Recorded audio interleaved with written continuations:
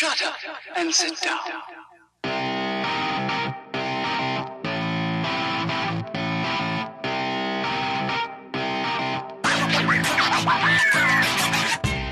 Welcome back to No One Asked Us, episode 39 of the show. I'm Craig Choate. That is Logan Lee, joining you remotely from our varying destinations. Episode 39, give us a follow at No One Asked Us Pod, at Craig W. Choate, at the Logan Lee. That is all our Twitter accounts. No show Instagram. My Instagram's Craig W. Choate as well. His is at the Logan Lee 91. We got a YouTube channel. No One Asked Us, Gmail on the screen above, all that good stuff. Hit us up. Any questions, comments, anything you'd like for us to discuss. We're 39 episodes in, and we're switching it up. We've been talking college football at the top of the show every week for the last 3 months. We're switching it up. It's basketball season now, boys and girls. It is here. There's big news coming out of Illinois basketball just within the last couple hours. As we record this on a Monday afternoon Eastern time, evening Eastern time, about 5:30 or 6 o'clock Eastern time. So he is Logan Lee. Quickly, how was your weekend, Logan? Do anything special? You get that all out. Just he had a lot word to vomit, say right man. there. Word vomit. Just a lot of word vomit. Good weekend was good. Got to go home, see some family, help my brother and his wife move into their new house. So. Busy time for moving and cleaning and all that stuff this weekend. They came up a couple years ago and helped us move into our house. So I just felt like it was, I returned the favor. Plus my youngest brother moved into Cameron's house that he was moving out of. So it was just kind of a revolving door of moving and cleaning this weekend. And then, did some trick-or-treating with my nephew on Sunday night. So that was kind of fun to do that around Oakwood. That's what I was going to ask. You said you moved your brother and his wife into the house. Does the nephew stay in the house with Parker? No. He moved. Okay. He moved as well. His bedroom was the very first thing we got taken care of. But yeah, so that was good. Then trick-or-treating. And then as soon as we got in the car on the way home before baseball started, Christmas music. Yeah, of course. Just going to say it. It. 'Tis the season, Craig. 'Tis the season. Yeah. Merry Christmas. Yeah. For you, the season started in July, like 4th of July, you hit Christmas. No, November 1st, Craig. Okay. I mean, I don't ever get out of the mood. I can watch a Christmas movie year round. That's what I'm saying. Yeah. I'll still occasionally throw on Christmas music at any time, but I'm not into Christmas spirit year round. I forgot about this. So you just said something last week when my parents were here. Yeah. I started getting ready or doing something around the house. So I tossed Dad the remote. I think I took the dogs out for a walk or something. I tossed Dad the remote and I came back in. Hallmark Christmas movie was on. I was like, what are you doing? It was funny. Whatever. I love it. What did you dress up as? You went trick-or-treating. What did you dress up as? I did not dress up. I was just there for the fun.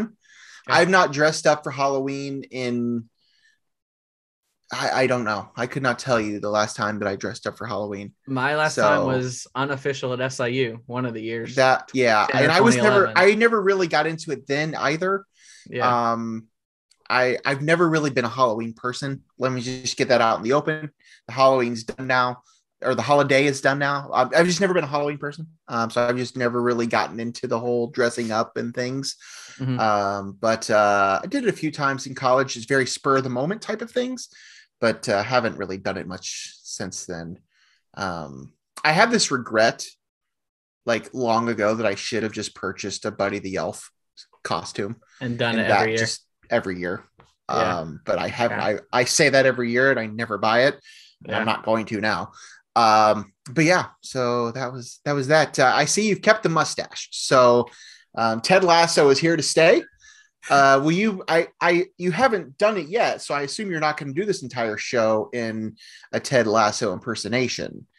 No. Where's your believe sign hanging up behind you? I didn't rehearse any lines from the show. I didn't practice the voice. I just dressed up as Ted, and it went over really well. The party I went to, everyone loved it, and I was very excited because we went to Atlanta this weekend. Thursday through Sunday, we were in Atlanta at Christy's brother's house. He just moved down there. Heck of a time to be in Atlanta. Exactly. They moved down there in July or August. And so we went down and visited. So we didn't know anyone at the party. It was at their neighbor's house, literally right across the driveway. We knew no one. And as soon as I walked in, everyone was like, that is perfect. That is so good. So I was happy about that. But yeah, I still have the mustache. The Ted Lasso full mustache is, for those listening, is still on my face.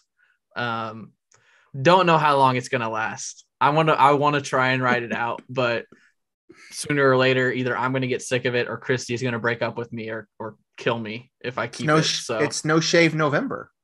I told her that too. It is No Shave November. So I could get away with it for this entire month. I mean, you're kind of in it now. Yeah. Aren't you glad that you finally started watching Ted Lasso? Yeah, dude, it's so good. It's so good. I want more, and there's no more, so I might go back and rewatch. Yeah. One of the guys at the party said he's rewatched it 5 times. I was like, that's a little much, but I haven't. I respect you.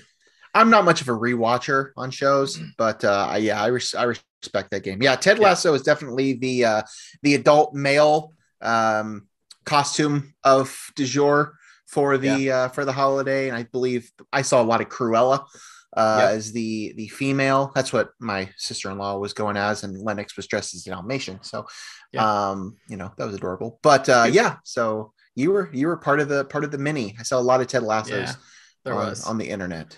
There was quite a bit of them. Speaking of the weekend, do you have a moment of the week this week? I knew you were going to ask me that, because we do this every week. We do this moment of the week thing where we lead the show with it. In fact, and Logan never has one. No, but I do want to give a shout out to a loyal listener, Aaron Patterson, who just got engaged over the weekend. Okay. And he messaged me about every week talking about stuff with the show. So I know he's listening to this. So I want to send a congratulations out to him for getting engaged. So I'm going to call that my moment of the week. So congrats to you, Aaron. Well, that's funny because my moment of the week is also a shout out. Yeah. To my brother who got engaged this weekend. So that works out very well. Yeah. My brother Coleman got engaged this weekend. So congrats to both of them. That's perfect. Awesome. Wow, that worked out really well. Unplanned. All right. Perfect. We are also trying something new this week. To go along with moment of the week, we want to have some listener viewer, some sort of interaction. So we're going to ask a question at the top of every show that we will discuss the results of last week's question on next week's episode. Working title. We don't have a name of it. We're just going to ask you guys a question off the top of the show. Put it on our Twitter at No One Asked Us Pod. You can go vote for it. This week there is an other option. There's 3 options with an other, and then if you vote other, just comment on who you think it's going to be. So as I said, we're moving on to basketball now. So who do you think is going to win the Big Ten? Are we going tournament or regular season? Regular season. Regular season. Who's going to win the Big Ten regular season men's basketball tournament or win? I just said not tournament. Who's going to win the men's Big Ten basketball regular season title? We're going to give you the option of Michigan, Purdue, and Illinois, and then other or the field. Yeah, or the field. So yeah, we'll put that up when we post the show, or maybe tonight before we get the show released to you guys. Who's your vote? So we're going to talk about who we are going to go with here later in the show. Although I think we kind of discussed that a couple. We think we did this last week or a couple weeks ago. And I don't remember who I said, so we'll see if I say the same answer or not. All right, so there's our question this week. Vote on it and let us know what you think. Heading into men's basketball, we do have some huge news. Kofi Cockburn is suspended for the first 3 games of the season. Just released a short time ago from Illinois Athletics. Of course, everyone pretty much assumed this was going to happen. Everyone knew this was going to happen, so this is not a shock. 3 games does surprise me a little bit. We'll get into that, but I just want to read the quotes from the release that all the Illini beat writers are tweeting out. Actually, let's get into what he did first. He declared for the draft, as we all know. So he went on the Players Trunk, which is a great website started by a couple former division or college athletes and managers, where college athletes can go and sell their old gear, They sell their old gear to make a little money because they get so much stuff throughout their career that they don't need all of it. So they sell it and get a little cash. So Kofi declared for the draft and went ahead and put some of his stuff on the player's trunk. And this was in May or June. This was before NIL took effect. So at that point, when he did that, he forfeited his college eligibility and he was not going to come back to Illinois. He could not come back to Illinois because he profited off his name, image, and likeness. Well, as we know, he pulled his NIL passed. He pulled his name out of the draft. So some thought since NIL passed that he might not get penalized or he'll just have to give the money back or something to that effect, which that does kind of play into this as well. So he's suspended 3 games, and he also, I think, is required to give the money that he made off of those sales to a charity of his choice.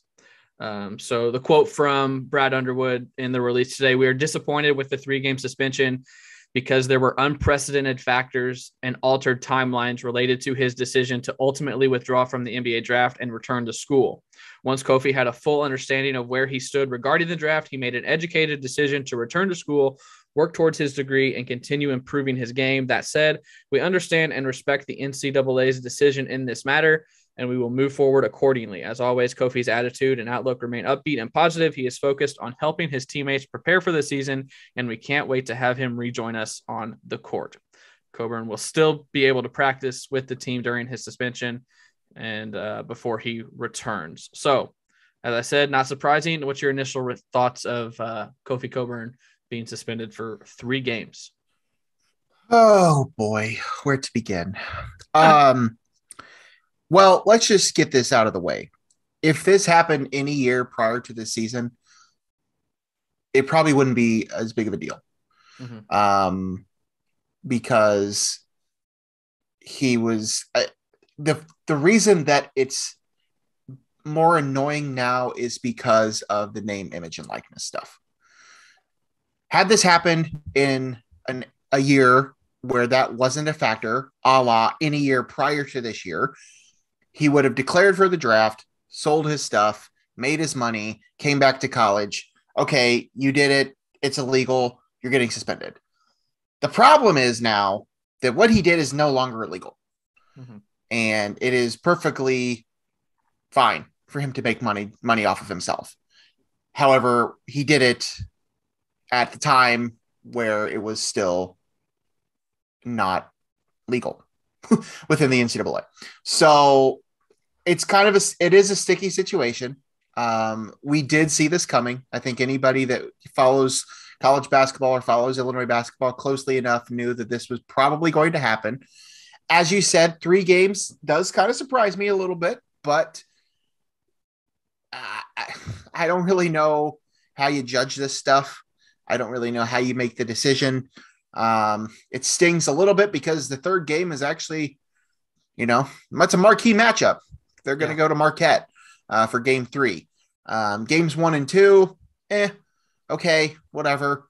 Assuming they play better than they did last Saturday or Friday, whatever day that was, they should be fine. Marquette obviously is a different story. So yeah, 3 games does surprise me a little bit. I haven't continued to follow this story, but I've seen several people post things about how what sort of suspension Mark Few might get for driving under the influence. Yeah. And there's been some other things that have come up where, those situations you would think would call for a bigger punishment than what Kofi did. But sometimes that's not how it always works out. And it's just kind of the NCAA being the NCAA.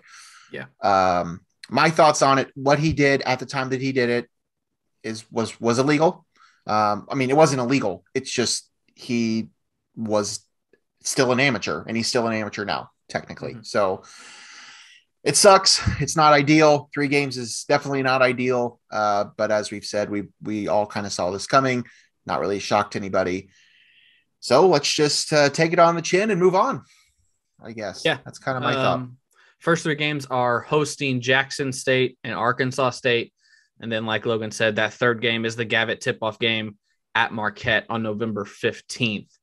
The first game is November 9th. I don't know the date of that Arkansas State game. I would assume like the 12th. November 12th, and then the 15th is Marquette. Yeah. Okay. So there's those three games. And this might seem ridiculous, but 3 games seems crazy, but I would not have been surprised with 2 games. Does that make sense? I think I was expecting. I know it's only 1 game difference, but I feel like it's a big difference. And maybe it's because of who that third game is. Yeah. I think that's, I don't know. And I can't I'm not a historian when it comes to this stuff. I'm not going to sit here and try to go through all these suspensions, these suspensions related to stuff like this to see what they've all been. But I mean, I'm sure that probably has something to do with it. The third game is actually against somebody, a legitimate opponent, more or less. And they're just making a statement because they can do that now because they have no control over anything else when it comes to name, image, and likeness. But this is the NCAA's last hurrah. So they're going to take advantage of it and punish the first team All-American for 3 games for making a few bucks off of his own stuff. so whatever. The focus now turns who takes his starting spot and his minutes. Is it Omar Payne swap? Omar Payne only played 9 minutes on Friday night. It might be Coleman would be my guess. Me too. I think it'll be Coleman, but I think him and Omar will get the minutes, but I think Coleman will start. Yeah. My guess. I would have said Omar Payne going into it, but the way from what it looks like from Friday night, the exhibition looks like Coleman's getting those minutes. So I would imagine Coleman starts. Unless they just go real small, which I don't think that would happen. I would say Coleman probably starts and him and Omar pick up the minutes. Yeah, I think that's the best bet based on what we saw in the 2 exhibition games. Speaking of, the second and final exhibition game was Friday night against Indiana, Pennsylvania. Illinois wins it 94-79, but it was a pretty close game. I know Logan said you didn't watch any of it. Is that right? No. Was I able to watch it? Was it on anything other? Did I have to have a paid subscription? Yeah. Do I have to pay for that? Yes. Okay. Yeah, I didn't pay for that. No. They did win it, but it was a close game pretty much throughout. Illinois ended up pulling away very late in the second half. The starters for that one, Coleman Hawkins got the start because DeMonte Williams and Austin Hutcherson missed the game. They did not play. So Hawkins got the start. Trent Frazier left the game before the first media timeout, I think, with a shoulder. Have not heard anything on his status. He did not play the rest of the game. So something to watch there. But he was on the bench, still in uniform. Didn't seem too serious, but we'll wait and see. Maybe they hold him out of these first couple of games too, because they are very winnable games. Let's see, points here. Kofi scored 21 points. Plummer had 16. Coleman Hawkins had 16. Curbelo had 14. Grandison had 13. And they got the bulk of the minutes. It was a very short rotation on Friday. Not a lot of bench minutes available. But another exhibition that you learned a little bit more than you did against St. Francis. This is a pretty good, I think they're Division II. Yeah, correct. It's a pretty good Division II program. So they put up a fight. They had some size. Curbelo did have a triple-double, points, assists, and turnovers. He had 10 turnovers, 12 assists, and 14 points. 10 of the 15 team turnovers. So that's a work in progress. That's not what you want. That's not exactly what you like to see. But that's kind of what you get with Curbelo. I watched some. I had it on my computer, but like I said, we were with Christy's family. World Series was on. We were in Atlanta with the World Series going on in Atlanta. Actually, we were in Marietta. We never made it to Atlanta. But I had it on and watched bits and pieces, but wasn't fully invested in it. So I didn't see what kind of turnovers they were. But anytime you have double digits in the turnover column for a player, That's a problem. You need to fix it. You remember when you tweeted about him and sparked the whole Andre Curbelo turnaround that really fueled the rest of that season for Illinois? I also tweeted about Brandon Peters on Saturday, and he ended up having a pretty good game. We'll talk about that in a little bit. So yeah, Illinois wins their 2 exhibitions. Don't learn a whole lot other than, what you're going to get good, but you're going to get a lot of good, but you're going to get some bad with Andre Curbelo. He's going to have turnovers. I think Underwood was pretty upset with his play on the defensive end. I think they exposed him quite a bit on the defensive end from what I saw from the post-game comments. So, I mean, this team is beatable. We know that. I know we're hyping them up like they're the best team in the country, but the team is beatable. But yeah, we'll see. Let's get more into our preview here. Also, the day we released our episode last week, the Big Ten preseason honors came out because timing is great on No One Asked Us. Something will come out probably huge tomorrow when we release this, and we'll miss it. But Kofi was named Big Ten preseason player of the year, and Kofi and Curbelo were named first team preseason all Big Ten. To the 11 player first team all Big Ten. I saw that. Was there a voting breakdown? I didn't see a voting breakdown. I don't know if I saw. Was there a tie for the 10th spot? Like, how does that happen? I don't know. I have no idea. Is that surprise? Would you have gone with Kofi as the Big Ten player of the year? I mean, there's about 4 or 5 options. I know. I mean, I think he's kind of viewed as the best of the 5, or 6 really, if you count Jaden Ivey. Yeah. I mean, I wasn't really shocked. I wouldn't say that. I mean, he was unanimous first team. He wasn't a unanimous player of the year, correct? Oh, I didn't see that. I didn't. He was unanimous. He was unanimous selection to the first team, which obviously doesn't surprise me. This was media, right? Or was this coaches? This was media. Yeah, this was media. Yeah. So, I mean, no, I don't think I was really surprised by it. I think it could have been any of those 6 guys we've talked about, but I think he was probably the favorite going into it. I'm not seeing many of those other guys get as, much national player of the year, consideration. I've seen Kofi's name mentioned some of those conversations, after what's his name, Drew Timme. But so yeah, I mean, I don't think I was totally shocked by that. Curbelo surprised you first team all Big Ten? I mean, kind of surprised me. Going into the offseason, yes. But I'm seeing his name pop up everywhere. I mean, his name's getting mentioned in All-American list. So I mean, at this point, no, it doesn't surprise me. But yeah, had you asked me that before this whole offseason or this whole preseason circuit started, yeah, I would have been surprised by that. But I've seen media people that have him as an All-American and not Kofi. So no, I mean, that doesn't surprise me. I'll say it. I've said it once. I'll say it again. I think Trent Frazier's getting the short end of this. And we'll see what happens. I think he's a defensive player of the year candidate and he's going to be relied on to score a lot of points for Illinois. So, but no, I mean, at this point, no, that doesn't surprise me with Curbelo. I think we've talked about it. I think it's those 6.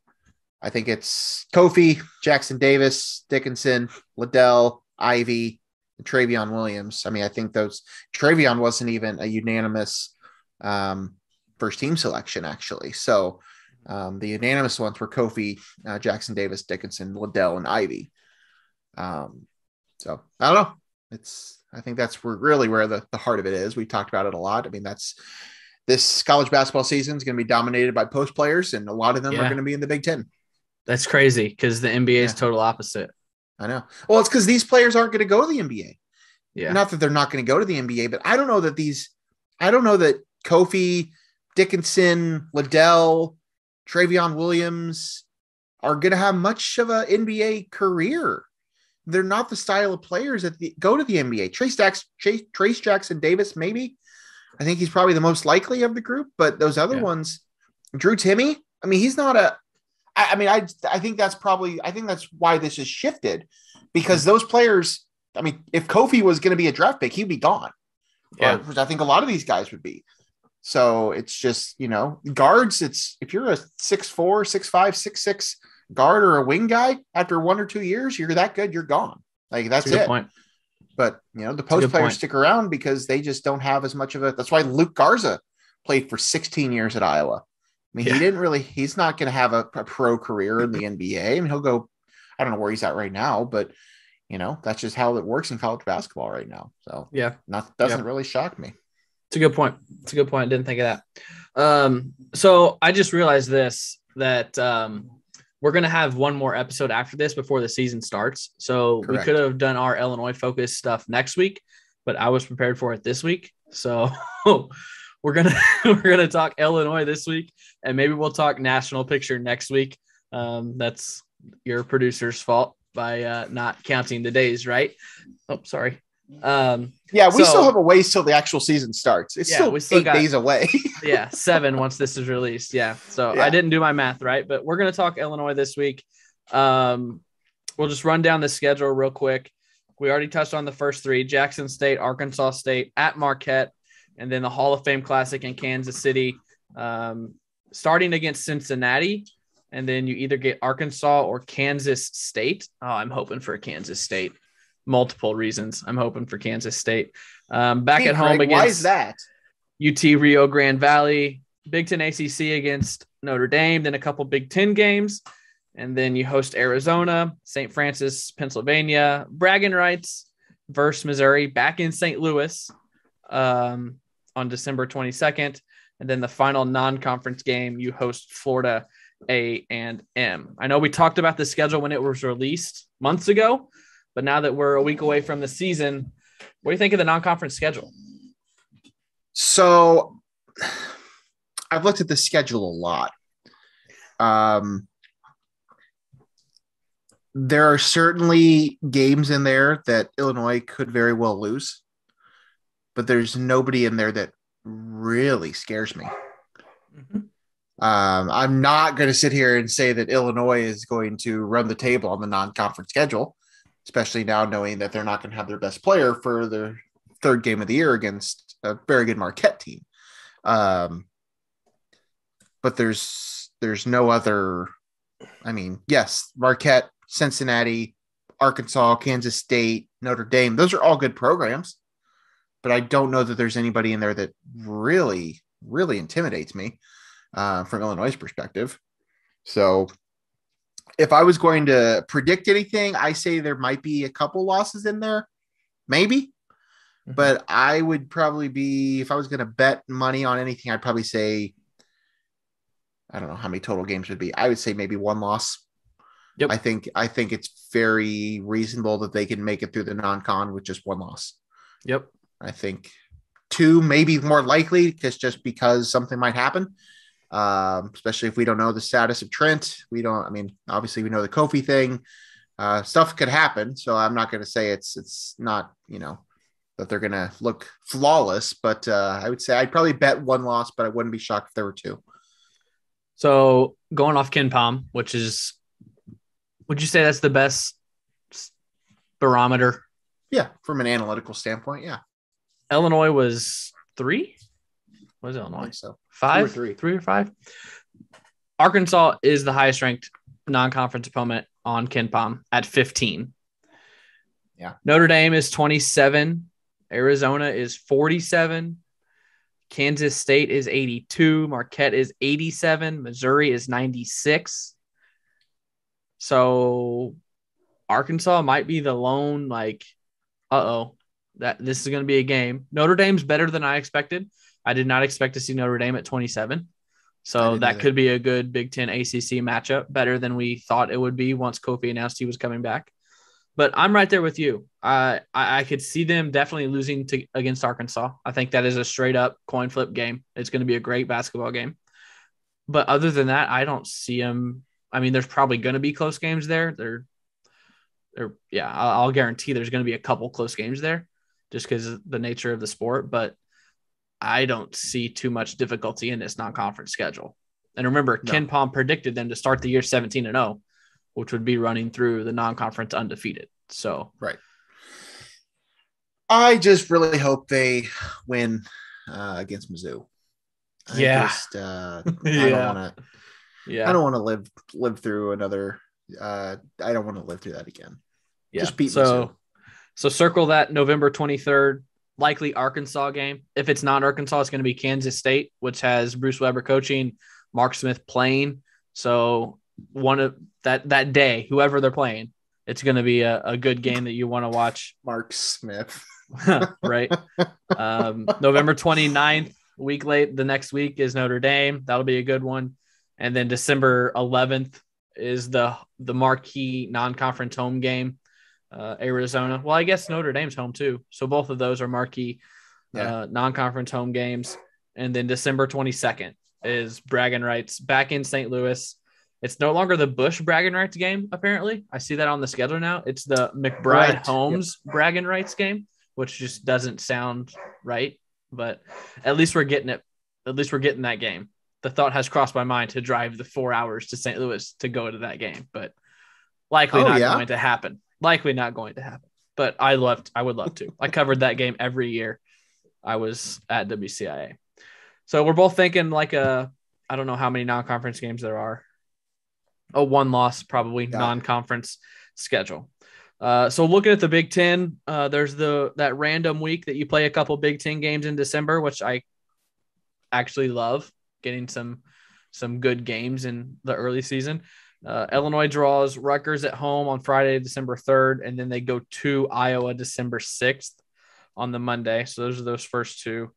And then they're at Minnesota starting January 2nd, host Maryland, at Nebraska, host Michigan, then Purdue, at Maryland, host Michigan State, at Northwestern, host Wisconsin, couple on the road in the state of Indiana against the Hoosiers, and then at Purdue, back home for Northwestern, couple on the road at Rutgers, at Michigan State, host Ohio State, travel to Michigan. That's the CBS game, February 27th, circle the day, and then close out the regular season hosting Penn State and Iowa. What do you think of the conference schedule? You said you've been doing a lot of looking at the schedule. What do you think? Do you think I should go to Michigan on February 27th? How far is it from South Bend? Maybe 3 hours. I don't remember. Yeah, you could. I might. The Big Ten is the Big Ten. There's going to be plenty of chances to get tripped up there. Going to Iowa doesn't scare me as much anymore as it has the past few years. Doesn't mean that's a game they're definitely going to win.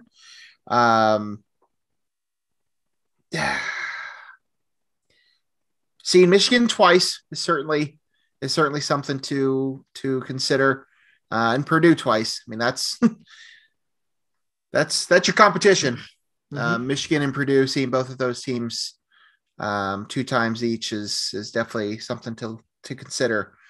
I think it comes down to those 3 teams. So whoever, shows up in those games, I don't know how many times those other 2 play each other, but I'm excited. Yeah. I'm looking forward to this. Yeah. There's definitely going to be a lot of storylines. We've talked about all the post players in this conference. I think it's, I think it's probably like 5 or 6 of the top 15 players in the country are probably in the Big Ten. Mm-hmm. So it's going to be fun. It's going to be a lot of fun. Yeah. I see about 5 or 6 conference losses probably. So 15-5, 14-6. Yeah. I think that's probably what was their conference record last year? I was just thinking that same thing, and I'm not sure. Let me look this up because I think you're probably right in terms of a number. They were 16-4 in the conference last year. Yeah. You said 5 or 6 losses? Yeah. Just because you get Michigan and Purdue twice. So you're probably 2-2 there. Yeah, it's probably right.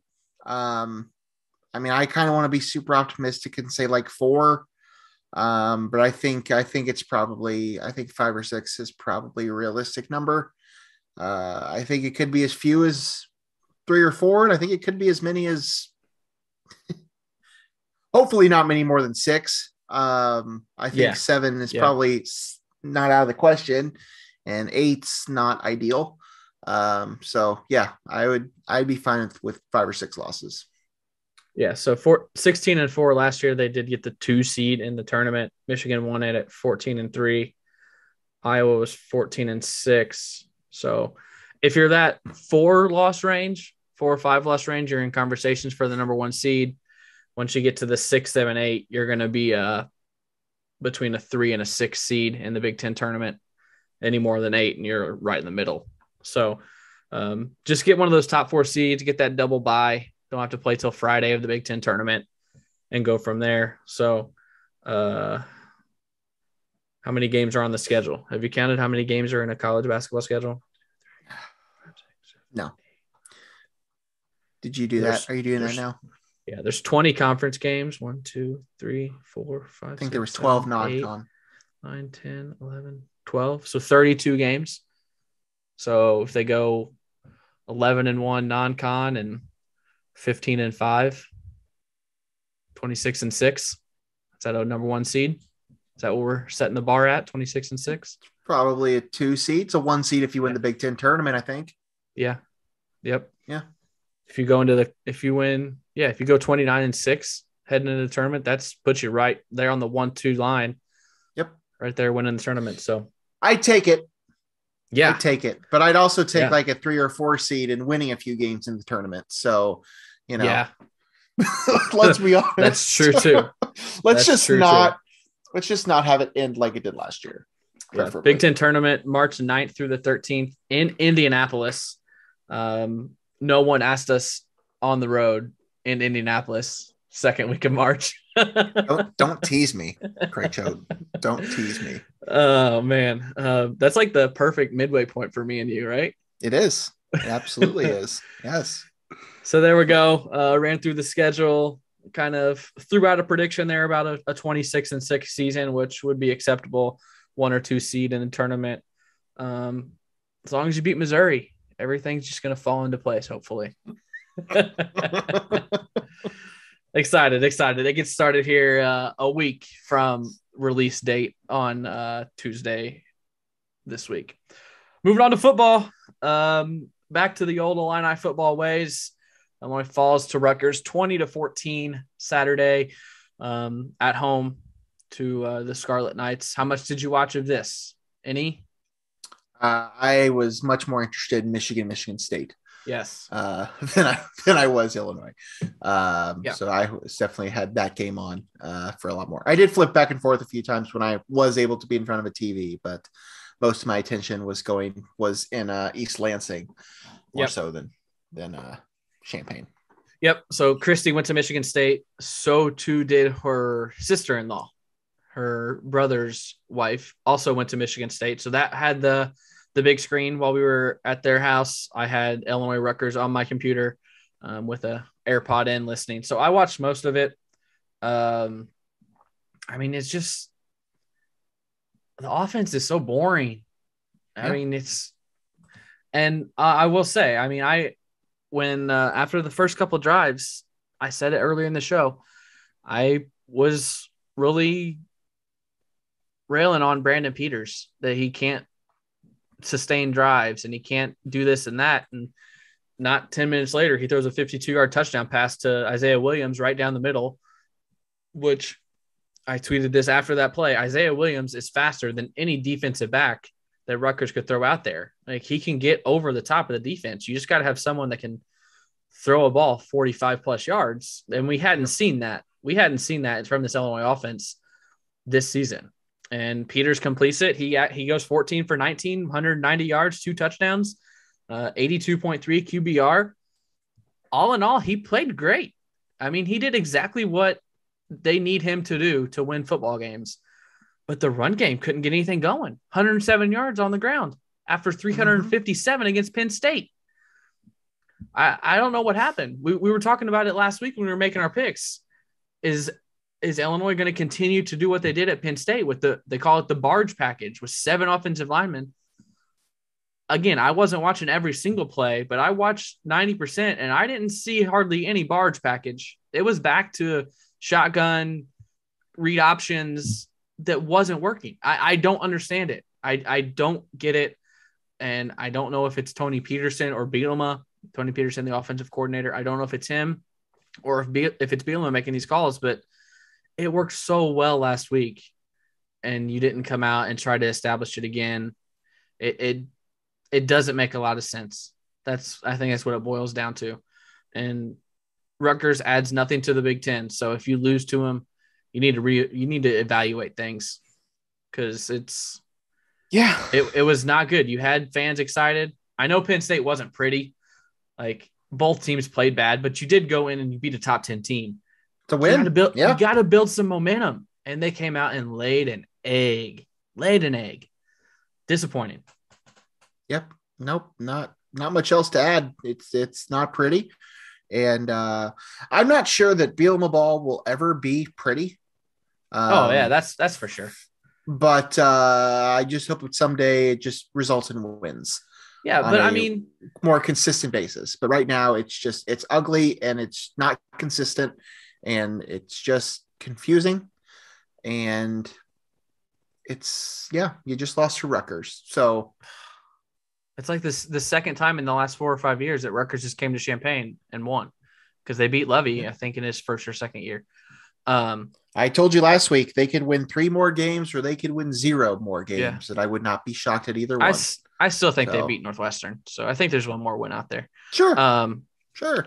You were talking about Bielema ball, but his teams at Wisconsin with Russell Wilson and was it Scott Tolzien? They would when you have Russell Wilson. Well, yeah, but they would control the clock. They would run the ball, and if they weren't successful running the ball, they'd have like a 3rd and 5. And they would have patterns that they were consistently converting those 3rd downs, and you could trust the quarterback. Like if it's 3rd and 5 or 6 right now with Illinois, I'm like, all right, here comes like a screen out wide or a bubble screen. That's what I'm talking about. A bubble screen out wide that 2 cornerbacks are going to shed their blocks and make a tackle for a loss of 3. Like it's just not making a lot of sense. So it's frustrating because everyone was pretty high after the Penn State win, but Illinois falls to 3-6, 2-4 in the Big Ten. They traveled to Minnesota on Saturday, hitting the road against the Big Ten West leader now, the Minnesota Golden Gophers. It is a noon kick on ESPN2, noon Eastern time on ESPN2. Line came out Sunday, Minnesota minus 14.5, over under a 44. So everything going Minnesota's way here. Do you have any thoughts on this one? I saw Minnesota lost another one of their running backs for the year. So they got Ibrahim out and Bryce Williams, not Bryce Williams. So no, they've not been the most consistent team in the conference, but as you did mention, they are leading that division. So 4 wins in a row for Minnesota.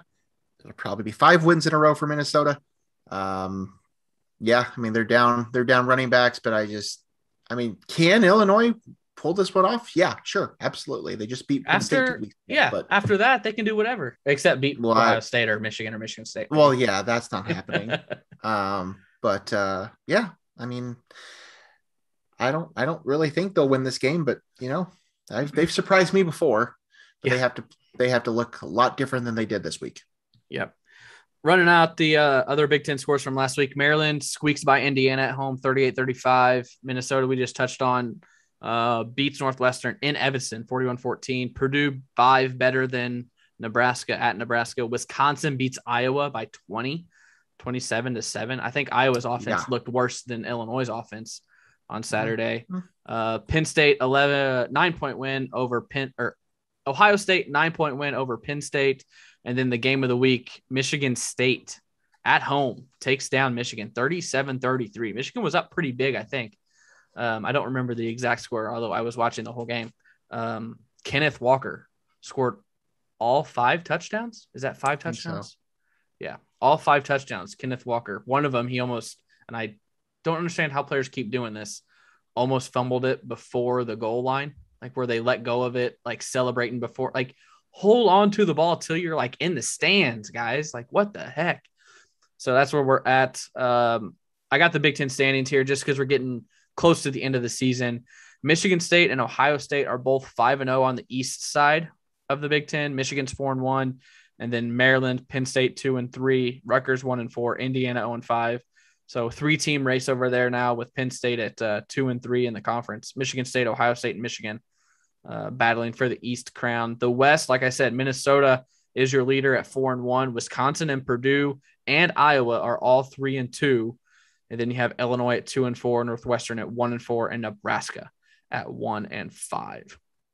So if it ended today, Michigan State and Minnesota in the title game, I guess Michigan State gets that. They were listed above Ohio State, so I guess they would get the tiebreaker, but there won't be a tiebreaker because those two teams play each other here in a couple weeks. Power rankings time. How yours looking, Logan? Well, you know what, Craig? You didn't do them. I did. I did them. But I'm looking at a couple things right now, and I might be doing some maneuvering even more. Okay. Than I already have.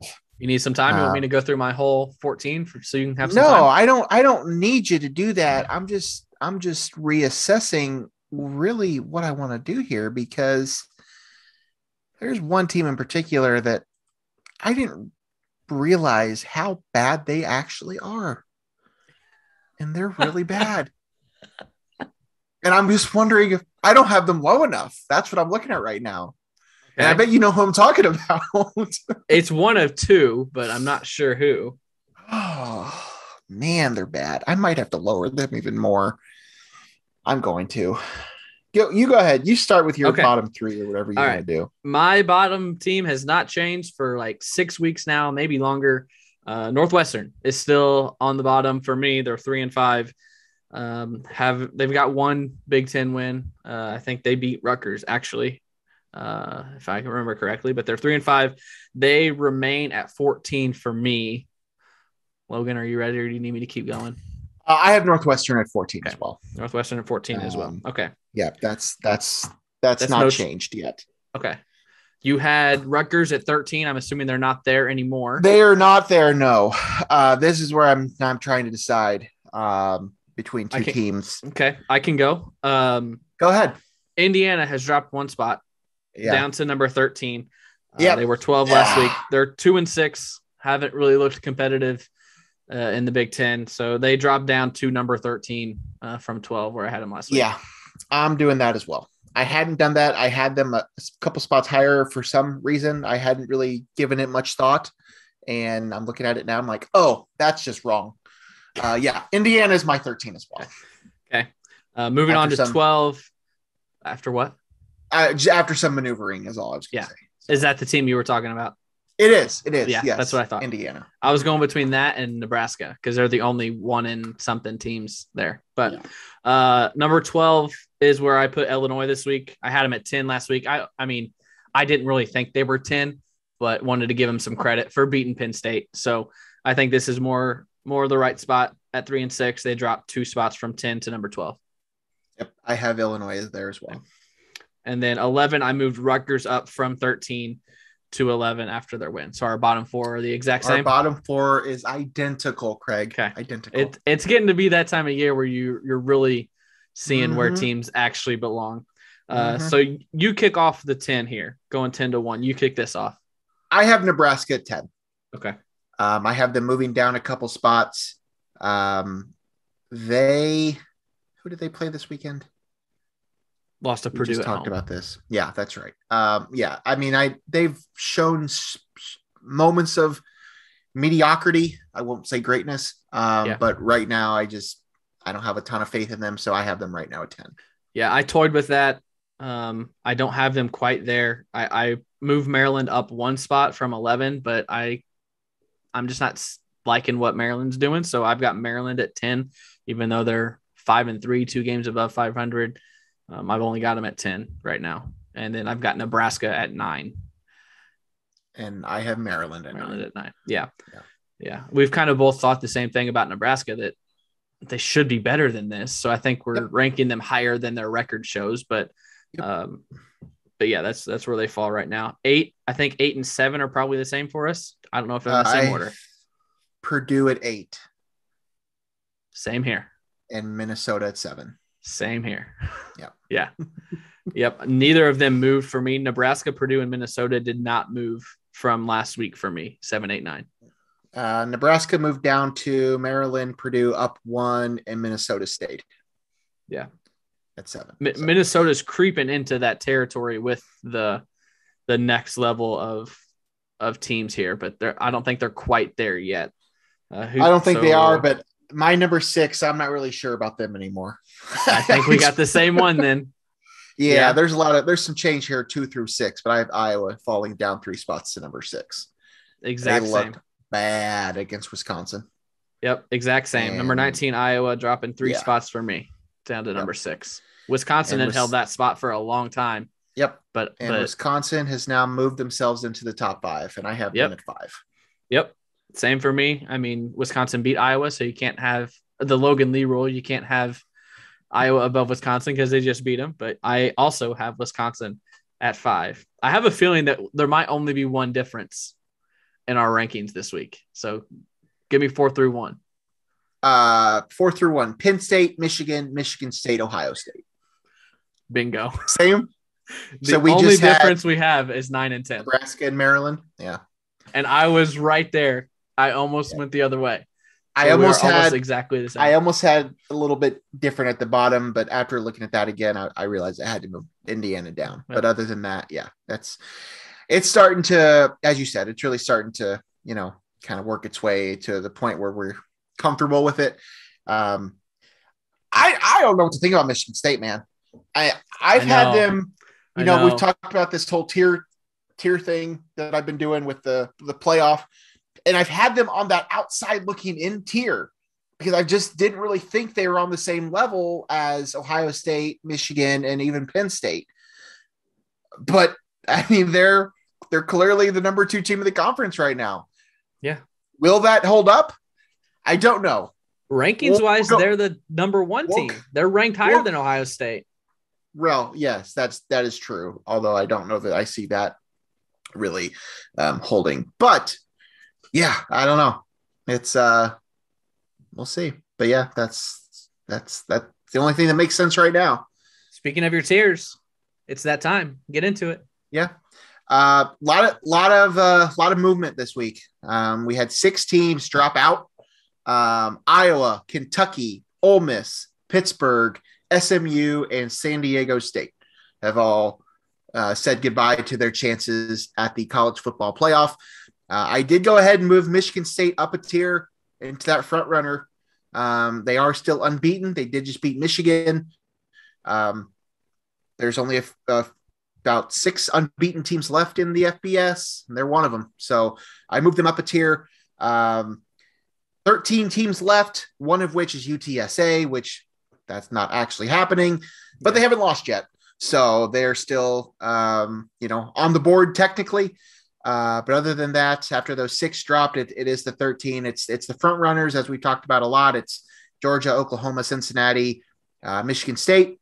And then you have the 1-loss teams of Michigan, Alabama, Ohio State, and Oregon that I think are all certainly in the mix.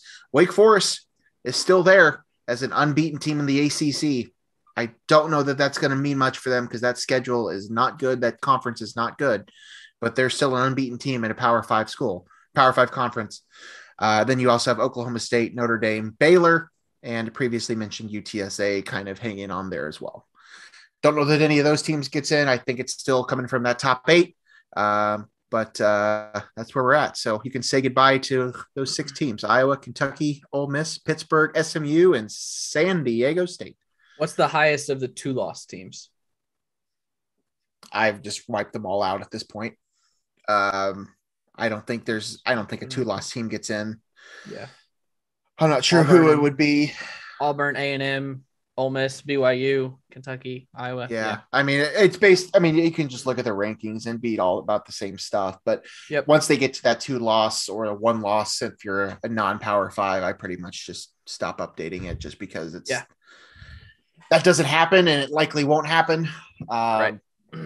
If it does happen, it's probably going to be one of those teams up at the top that might lose a second game or something. But any of those teams that have Alabama. 2 losses to this point, like an Alabama or who knows? Probably Alabama's the most likely candidate, I would say.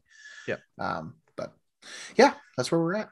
All right, moving on to our picks of the week. A rough week for both of us. Rough week for both of us. I did gain 2 more games, but I was barely above 500 last week. I went 7-6, 5-2 in the Big Ten, 2-4 nationally. But I'm proud of the 2 I got right. The Houston and SMU, or the Houston over SMU and Fresno State over San Diego State. I was proud of those 2 upset picks. Logan went 5-8, 4-3 in the Big Ten, 1-5 nationally. So rough week for both of us. Logan still leads in the season. He's 92-39. I am 88-43. As a reminder, we are just picking these straight up. We are not going against any spreads or anything like that. So 4-game lead over Logan, over me in the season standings. As we do every week, we kick off with SIU, who lost at Northern Iowa last week. Tough loss. I was trying to keep up with that while we were at the Halloween party on Saturday night. 1 touchdown loss at Northern Iowa. Back at home this week, hosting number 20 Missouri State, who comes in 5-3. SIU is 6-2. You going with the Salukis or are you going with the Bears?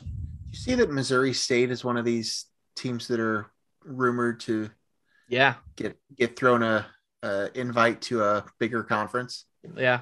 We need to. I don't know if we have time to touch on all the realignment going on because there's a ton now. I would love more so than anything for SIU to be in those conversations. As much as I love the Missouri Valley, I would love for them to jump up to FBS. Yeah, I would like that as well. I don't see it happening. It's not going to happen. No. I'm going to take Southern. I know they did obviously lose last week. I still think they're one of the better teams in the conference, and I certainly think they're better than Missouri State. Plus, it's at home. I'm going to take the Dogs. Yeah, I think the top 4 seed that I and many of Saluki Nation was hoping for in the playoffs is gone. I don't think they can get there, but they can still get a first or second round, technically home playoff game, which would be huge for the school. But yeah, I'm taking SIU as well. Back at home, I don't think they lose 2 in a row. Like I said last week, they just don't play well at Northern Iowa in the Dome. So not thinking too much into it. Logan touched on UTSA. We're throwing them in the picks this week. They're undefeated, number 16 in the country, 8-0. They're at UTEP, who is 6-1. A good Conference USA game here. It's a late one, 10:15 on ESPN2. UTSA's coach just yesterday on Sunday signed an extension with the Roadrunners. Did you see this? I did not. 10 years, $28 million, 2.8 average salary for UTSA's head football coach, Jeff, I think is his first name, Jeff Traylor. So a lot of openings in the state of Texas, FBS Power 5 openings. He's not going anywhere. He signed an extension. You going Roadrunners or I think they're the Niners? Or are they the Miners? Hold on. Miners. Before we do that, when we had the Illinois UTSA game earlier, who did we pick in that game? I think we both picked Illinois, but we both said it would be close. Do you think at the time we thought that they would be 8-0 and number 16 in the country? Not 8-0. I know you made the comment about that they were a good team. I thought there was a very good chance that they would be 7-1, and their only loss would be Illinois. Yeah. Yes. I'm going to take UTSA. Yeah. I think they keep rolling. I don't know that I don't know. I don't follow Conference USA enough to know where they're going to get tripped up, but I'll take them to keep rolling. Yep. Roadrunners keep running. Wile E. Coyote doesn't get to him just yet. Wow, look at that. Number 10, Wake Forest, still undefeated. The ACC slate is not good. So Wake Forest at UNC, who is 4-4, is our best game here. It's a noon kick on ABC. Wake Forest in the top 10, I think for the first time in program history.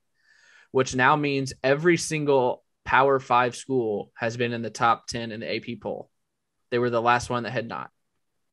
I saw realize that. Fox College Football. Yeah, Fox College Football put that on Instagram yesterday. Every single Power 5 school has now been in the top 10 of the AP poll.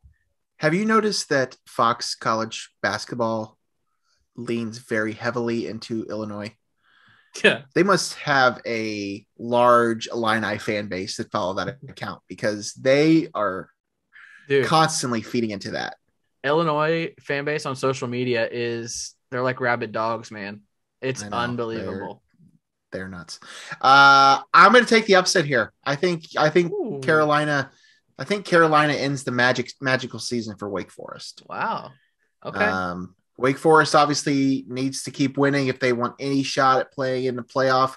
I don't think it's likely regardless. Although maybe. Do you think, is it a guarantee that an undefeated Wake Forest gets into the playoff? Do you think that that's like I think if it comes down to an undefeated Wake Forest and an undefeated Cincinnati, I think they probably take Wake Forest. I think Cincinnati has better wins on their schedule than Wake Forest does. I think so. I don't know. I haven't even looked at this. Notre Dame's still 7-1. It would be so hard to keep an undefeated ACC school out. Things would have to fall their way. Things would definitely have to fall. I was looking at Wake Forest's schedule earlier. I know we're just Oregon needs to lose again. Ohio State probably needs to lose again. This is Wake Forest's schedule. They have wins against the Old Dominion, Norfolk State, Florida State, Virginia, Louisville, Syracuse, Army, and Duke. Who do they have left? Carolina, NC State, Clemson, and Boston College. I do not think they go out of this undefeated. Yeah, if they beat Clemson and NC State, I think that boosts it up a little bit. Just based on reputation for Clemson. NC State's decent. Either way, I don't think they make it out of the season undefeated. I think they're going to find their first loss this week at Chapel Hill against the Tar Heels. All right, I'm rolling with Wake Forest. I think they've got some mojo going right now. I didn't believe in them a couple weeks ago, but they keep winning, so I'm gonna roll with them.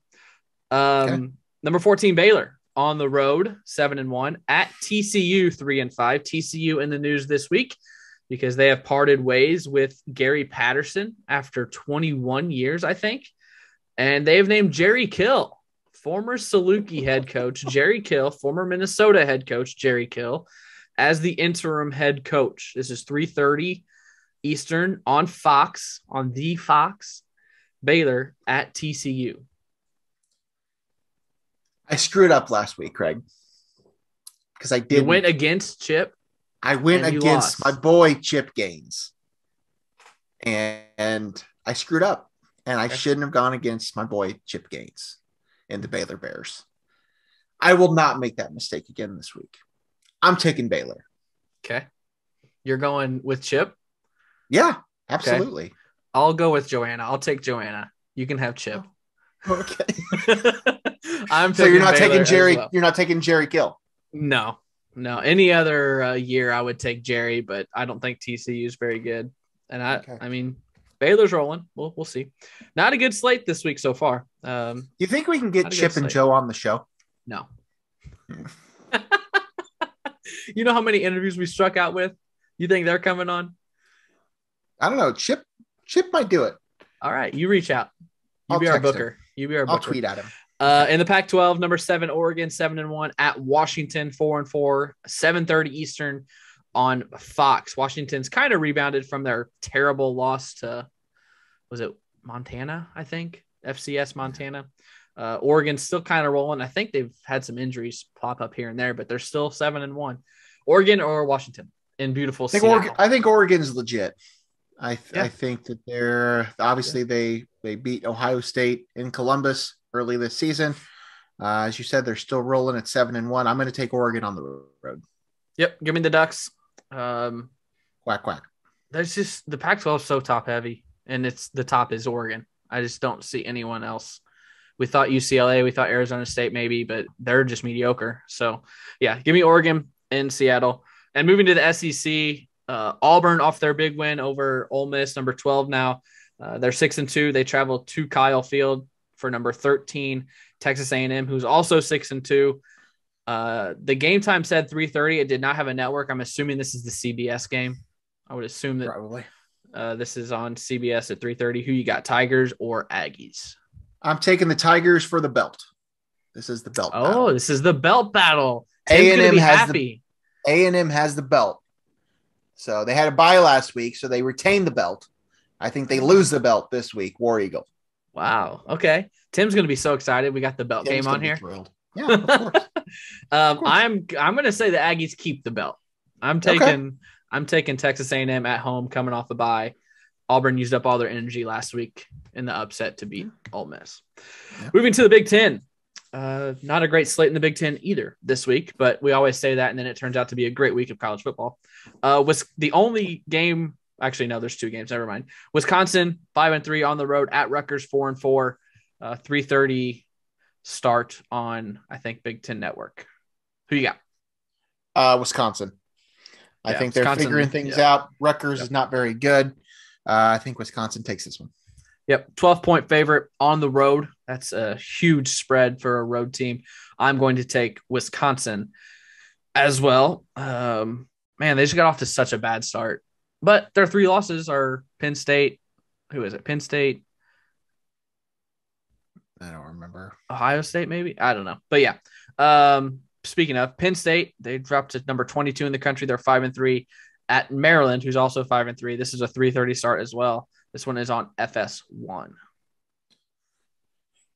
Penn State. Bouncing back. State. They bouncing back. They played with Ohio State. I mean, I think Penn State's a good team. Obviously, they've struggled a couple times this year, but I think they're a good team. I think they beat Maryland.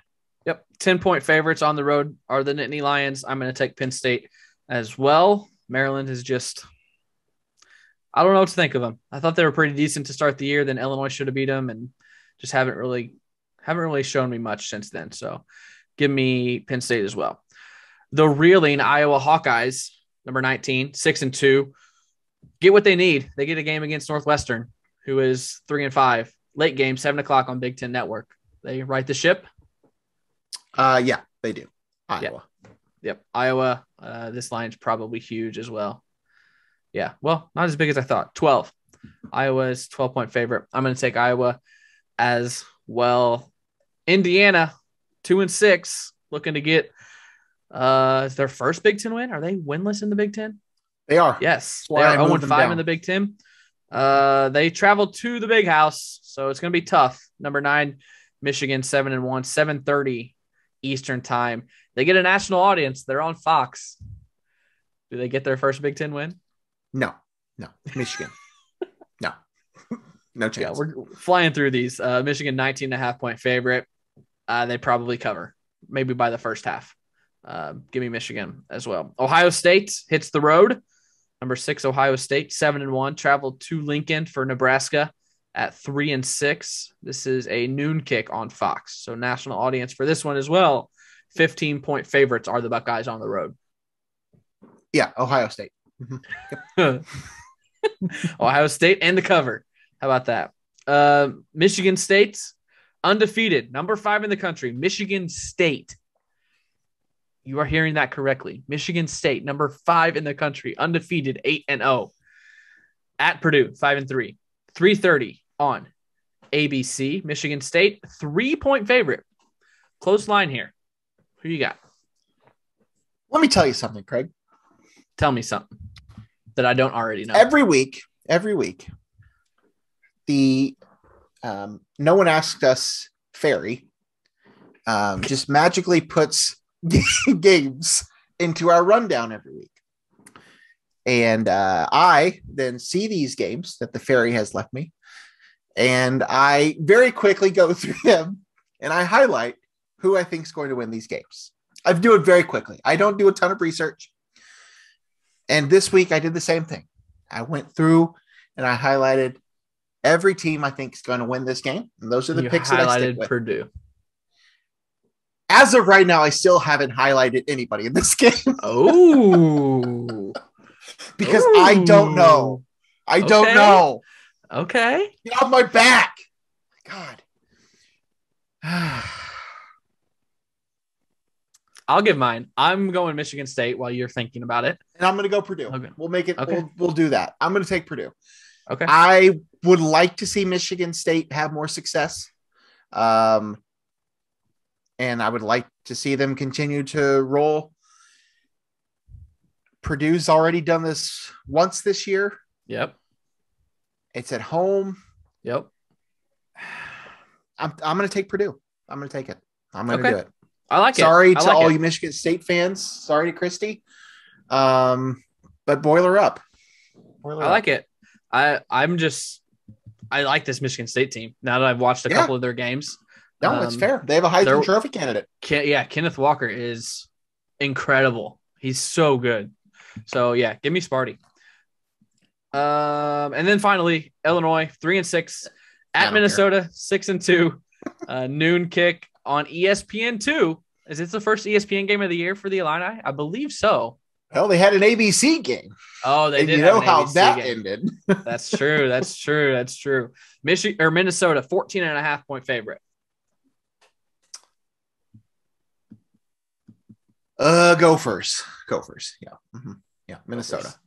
Yep. I agree. Illinois will, if they lose, they're out of bowl contention. That's their 7th loss. So, but they lose and they're out of bowl contention. So there we go. There's our picks. See if I can gain a little bit of ground on the Logan Lee. Anything else college football that we didn't discuss that you would like to touch on? No, unless you have any inside sources from Carson Palmer or anybody about who's going to take over at USC. Oh my gosh. I love that though. That was so sweet. That was so cool. Our boy Dan Patrick caused. No further questions, Your Honor. Let's go to the front lines here and front pages, and I don't see anything that we need to mention. So, all right, World Series action. There is no game on Monday night, so we can discuss it, and this will come out before the next game. The Braves lead at 3-2. They had a 3-1 lead, and Houston staved off elimination on Sunday night. Have you been watching? Yeah, any of this? When I can. I listened to most of the game last night in the car, but I've had it on just about every night that I've been able to. Yeah. This Braves team is fun. I mean, it's a fun story. We've talked about them before.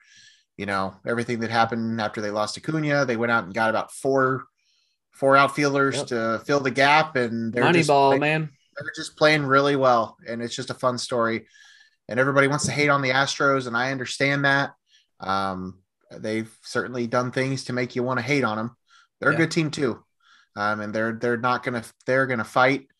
This is probably their last run as that infield that's been dominating. They've had the same exact infield for all their playoff games for this entire run they've been on since they've rebuilt into this powerhouse.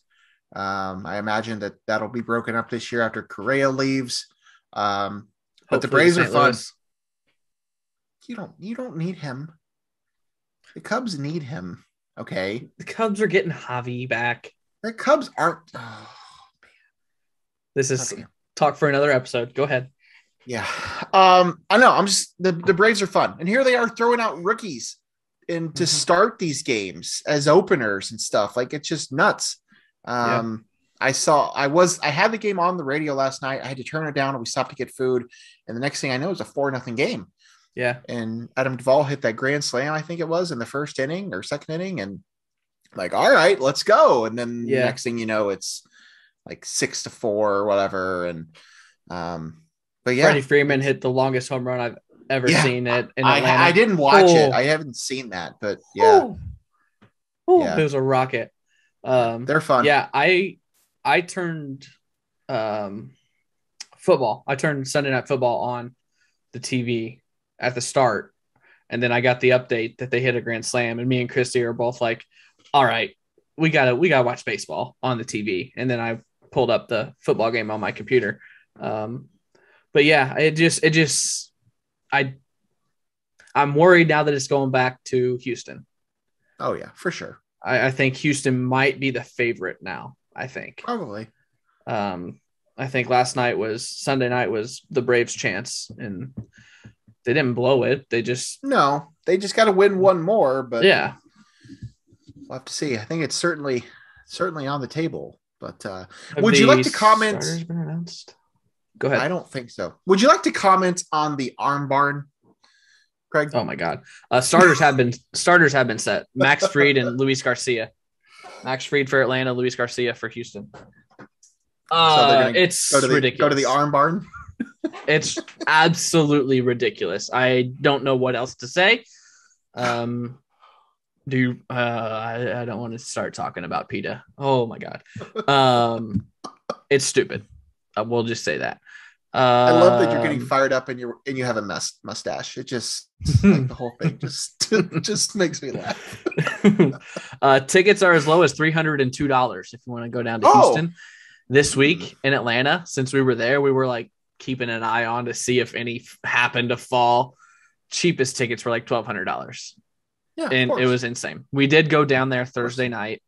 We had dinner down there Thursday, which the game 3 was Friday. So we obviously didn't go during the huge crowds, but went down for dinner Thursday. It's a really cool area. It's I think the same company designed it that did Ballpark Village in St. Louis and 4th Street Live in Louisville.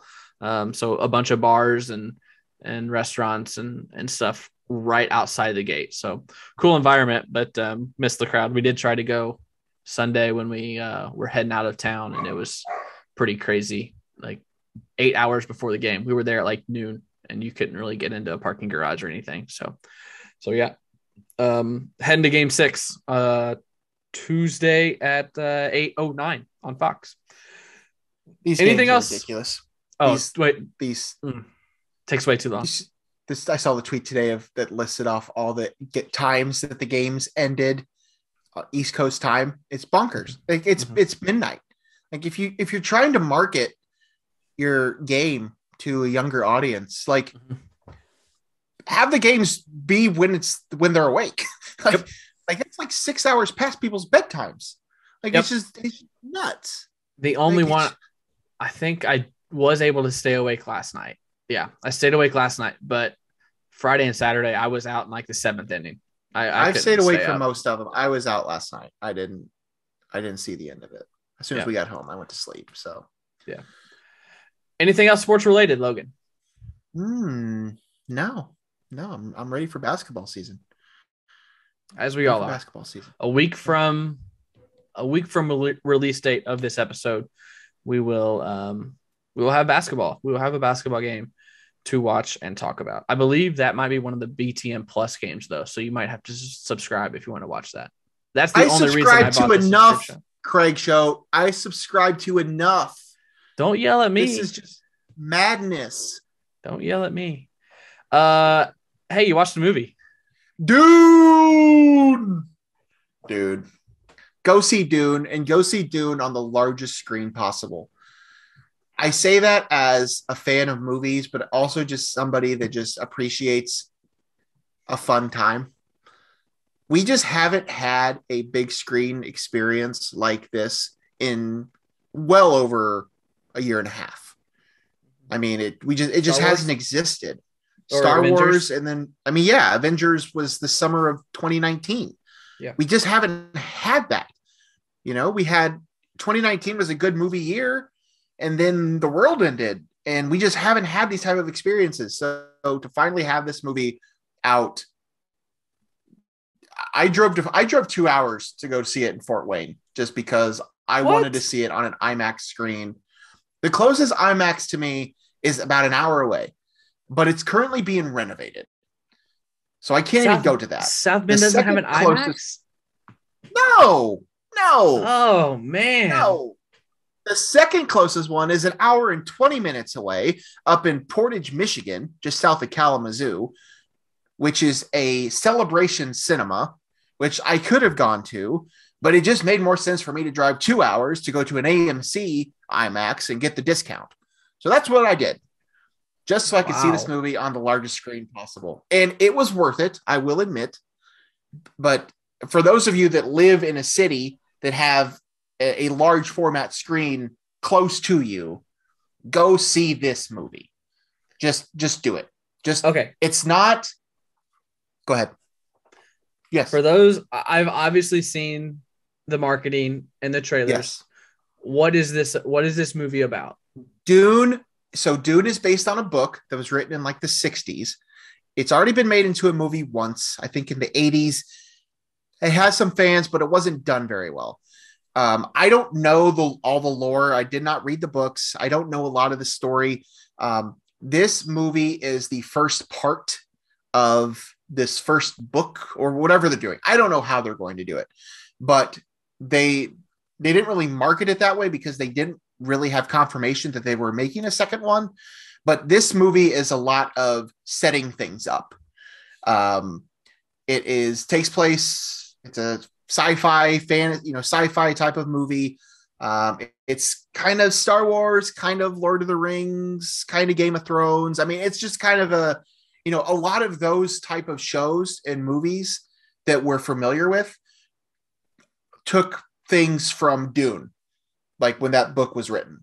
So a lot of the Matrix, like all that stuff really happened because of that original book. So it's an epic sci-fi story about a family, mainly about a boy played by Timothy Chalamet, and his family, and it's about power and politics, and I mean it just kind of takes all these things into one. But as I said, this movie does a lot of setting up the story. Just go into it knowing that you're not everything is going to be resolved in these 2.5 hours that you sit in this movie theater. And it's not going to be the most action-packed movie either, because as I said, a lot of it is just kind of setting things up. But it is a visual masterpiece. It'll win every single technical award at the Oscars. Has a great cast, tremendous cast. They're all great.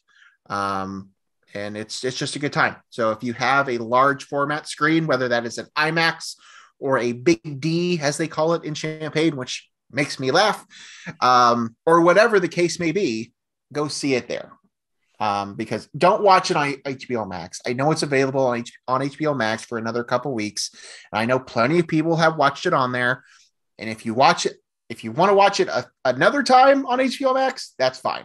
But go see this movie on a big screen. If you cannot get to a large format screen, still go to a theater to see this movie. Watching it at home on your big TV for the first time will not do this film justice. So there you go. Go see Dune. I think it was one of the previews before No Time to Die. Probably, yeah. I think it was. And I just watched it. I was like, this is Star Wars. It's Star Wars. I hear a lot of people compare it to the Lord of the Rings, and I'm not a big Lord of the Rings fan. I haven't seen those. I'm not a huge fan of those, but they're very good movies, and they were all award-winning movies, and this will be one of those type of things. It's it's people out on a journey trying to accomplish something. It's Star Wars-esque, but there's no big, there's no lightsaber scenes and all this stuff. I mean, it's not as action-packed as you might expect. The future movies, however many of these they do, might be more of that. I have no idea. But this one really was not. But either way, it's still worth going to see. So Timothy Chalamet, I think I saw Zendaya. Timothy Chalamet, yes, Chalamet, Zendaya, Oscar Isaac, Rebecca Ferguson, Jason Momoa. Yeah, a bunch of people that have been in big blockbuster franchises are in this movie. It's a pretty stellar cast. So. Okay, score. Yeah. Oh gosh, I'm not prepared for that. What? I don't know. I didn't have that up. Is it a 5? 5 out of 5? No, it's not a 5. It's not a 5. I think it's either a 4 or 4.5. Which still for this year, it's still the best movie I've seen so far this year. So, oh my god, I'm under pressure. I can't think. How are you not prepared for this? This 4. is what you do. 4.5. Ding. I'm sorry. I had 16,000 other tabs open. I forgot to open that one. It's a 4.5. So far to this date, it is the best movie of the year. It will win every single technical award at the Oscars. It'll be nominated for Best Picture. It will not win Best Picture. It will probably not be nominated for any actor awards just because there's so many of them. And other than Timothy Chalamet, they don't really do a lot. But still, 4.5. Excellent movie. Go see it. Do you want to get anything about Eternals off your chest before you go see it this week? I'm just bummed. I'm bummed. I haven't even seen it yet. I've muted everything possible. I've been so excited for this movie. When the premiere happened, I muted everything just because I did not want to see it. And the few things that have slipped through the cracks have not been good. And I'm bummed. So I'm still going to go into it optimistic. I see it Thursday night. Still excited to see it. I'm expecting it to be another visual type of movie. It's probably, I've heard it is one of the best looking Marvel movies. I just had a lot of high hopes for this just because Chloe Zhao just did Nomadland, which won Best Picture. And it has this great cast and it's the MCU. And I just thought and I had heard some things that it was like Marvel was saying it was like one of their best things they've ever done, but doesn't sound like that's really the case. So I will have more to say on that next week. But as of right now, I'm trying to at least temper my expectations. My one question with this is, is Eternals like the next Avengers? Are all these people going to get their own? Was that the plan? Like, I honestly don't know. I don't know what they're doing with this. They have enough characters. I don't think they need to be building more off of more and more stuff like this. I'm sure there has been a plan to do more than one Eternals movie. Mm-hmm. Now, if this one totally bombs, which I won't rule it out, but it's probably not likely just because it is Marvel. I don't know what the future will be with them. Mm-hmm. But I don't think the plan was for them to be the Avengers. Okay. I also don't really know the story of how this is supposed to play into the whole timeline and everything else. So I don't know. As I said, trying to go into it with an open mind, but it's not pretty. Yeah. So I mean, it's impossible to replicate what Avengers in that. First 4 phases did. It's incredible. All right. Anything else you want to get off your chest or you want to talk about? I did watch The Hamster. Yeah. What'd you think? I'm pretty sure you had mentioned. Did you mention that the week before? Because I'm pretty sure as soon as I saw it come up, I'm like, oh, wait, I know who this is going to be. Either you said it or something. I knew who it was. I knew who it was before I even started watching it. Because I think one of the judges said it, and I was like, oh, I think that's a good guess. I think I might have the voice, because I could just tell by the voice during the, when they talk about give the hints or whatever they do. I'm like, I know who that is. Yeah. So did you watch him singing? Did you watch him singing in, was it Spanish? Yeah. Yes. Yeah. I was like, holy cow. Yeah. It was good. For those that don't know, spoiler alert, Masked Singer, spoiler alert. Burr, burr, burr. It was Rob Schneider. He was hilarious. He was dancing all over the stage. It was great. It was great. I'm behind, so I can't talk about what's happened the last 2 or 3 weeks because I'm a couple episodes behind. But okay. All right. Anything else? No further questions, Your Honor. All right. Remember, go vote on our Twitter page. Who you think is going to win the Big Ten regular season title? Also, give us a follow, like, share, subscribe this episode so we can get our views up there. Get this out to all your friends. What? You got something? I've already put in the rundown what our question is going to be for next week. Oh, okay. I haven't looked yet. You scroll down, you'll see that. Can't wait. Can't wait to have this discussion. Go ahead. Throw your background up. No. Throw your background up. I'm not going to worry about the background. No. Okay. It's too early, Craig. Right. It's too early. All right. You know who edits this show, so I can just edit out all of your seasonal references. You're gonna start seeing more and more Christmas behind me. One thing every week. I love it. All right, we're gonna get out of here. I think we timed this pretty well. I don't have my watch on me. I left my phone in the other room, but I have no idea. Me neither. Thanks for listening. Thanks for watching. Thanks for consuming the content, however you're doing it. We will be back next week talking even more basketball. This is a basketball podcast now, so we're chugging right along. Thanks for listening. That's Logan. I'm Craig. We'll see you next week. 52 days till Christmas. Bye.